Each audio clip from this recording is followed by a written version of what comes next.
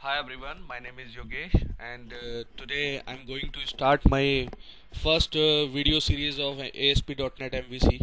In this video series, you will learn more concepts of ASP.NET MVC design patterns, examples, and we will learn that how we can create a high responsive website using some JavaScript frameworks like AngularJS, like Angular Design Material, Node.js, Knockout.js, and how we can use the can-do UI controls in to create our website as more attractive and more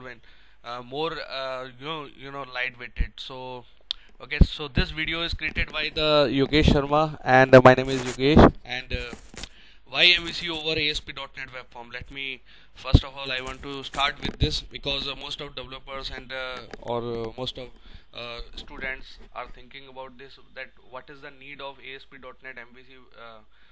Actually, we have already have a ASP.NET Web Form where we can create a web application using the RAD model. RAD is stand for the Rapid Application Development, and so what is the need of ASP.NET MVC, and switch over to ASP.NET MVC. So let me start. First of all, I want to demonstrate about the previous features of ASP.NET Web Forms. Like we have the ASP.NET Page Lifecycle. We know that every page, whenever we call any request or you are sending any request to the server to render a particular page, then some events are executed on the server, like a page load event, page pre-render event, preload events. There's lots of events will be executed, and after completion of their events, then the page will be rendered at the client side. So it's a very time-taking process, and as you know that it's following the strongly typed approach to render a particular page. Now, second feature is the server-side controls converts into HTML markup. We know about it that whenever you want a particular control, you have to just drag and drop from the toolbox into your design page, and the design page will be create like I want to create. I want to demonstrate it with an example. Just like I want to create a button control, so I have to drag and drop a button control from the toolbox, that is ASP colon button.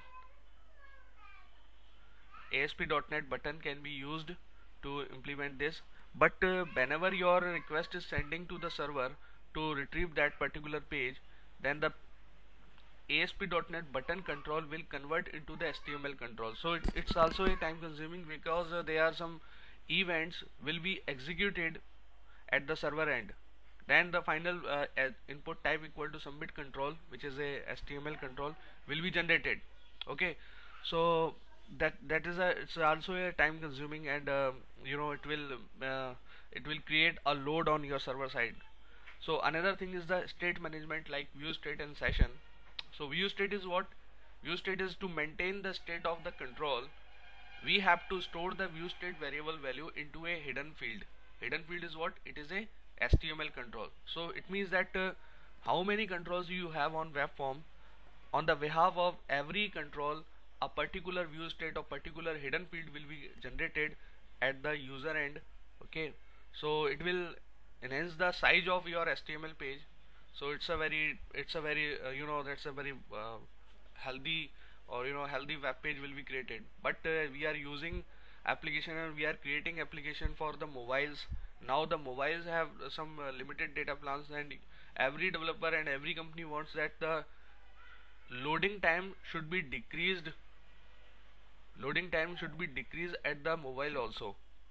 So it is very essential to make your web page a lightweighted web page.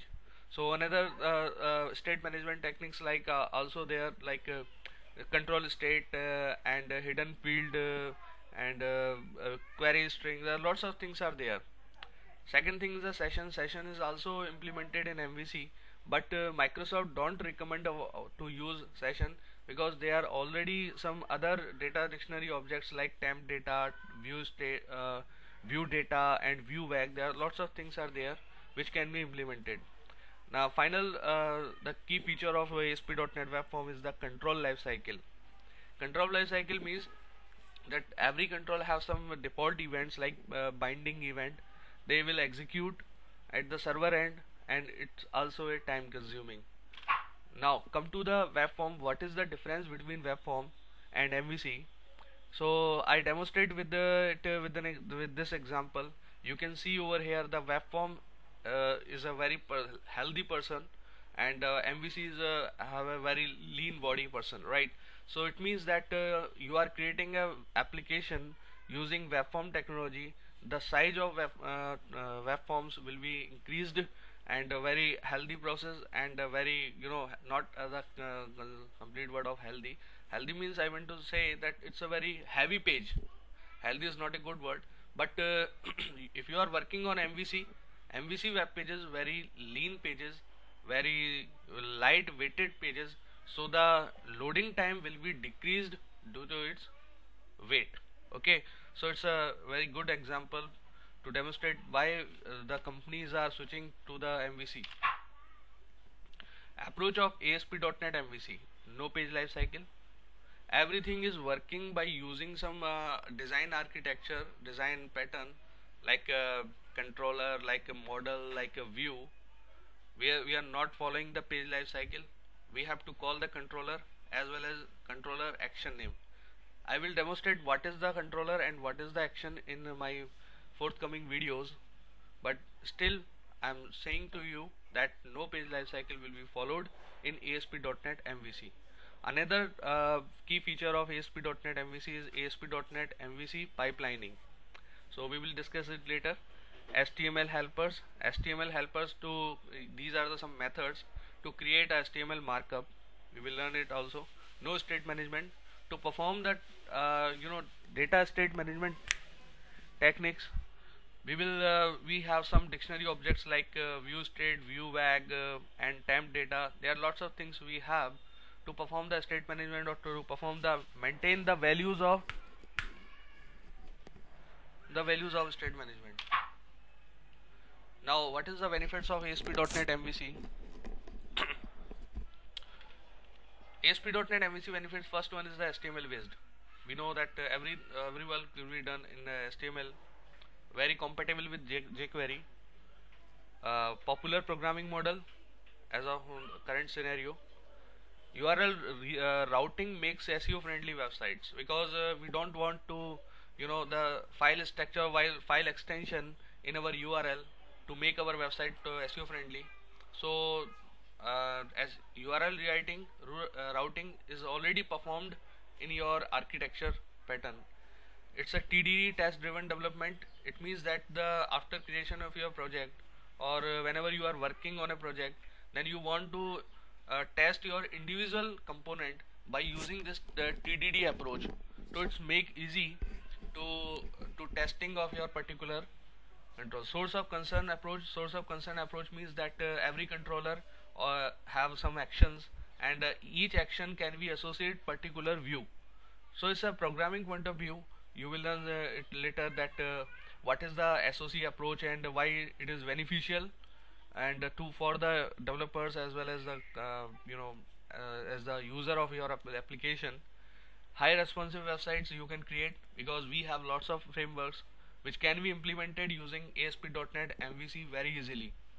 We can create application using the HTML5 and CSS3 that makes your application very compatible with the mobile application, right?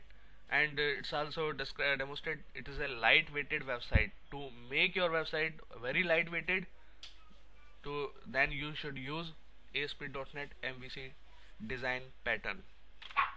Now come to the design pattern. This is a MVC design pattern. We have three things which should be implemented in MVC design pattern. First one is the controller, second one is the view, and third one is the model. This is a programming model of ASP.NET MVC. User will send the request to the controller.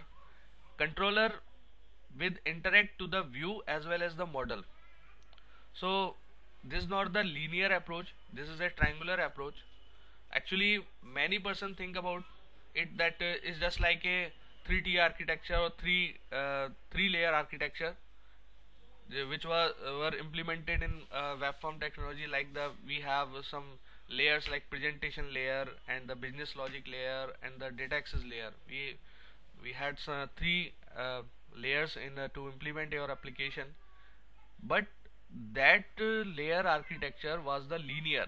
It means that the presentation layer data will go to the controller layer or the business logic layer, and the controller layer data will be transferred to the model layer, and model will interact to the database. Then the result will come from the model to controller, then the presentation layer. It means that this is the linear approach. But if you are thinking about the MVC don't follow the linear approach, is use the triangular approach. In this triangular approach, the model data can be directly be transferred to the view, or the form of or the follow the path of the model to controller and the view. So it's a very big difference between the three layer architecture and the MVC design pattern. So in my forthcoming videos you will learn that what is the file structure of our application, MVC application. So it's also very beneficial for everyone. So please wait for the forthcoming video, and the next part will be based on file structure. So to learn the most important concepts of MVC, you can subscribe my channel and you can learn more things. Thank you for watching this video.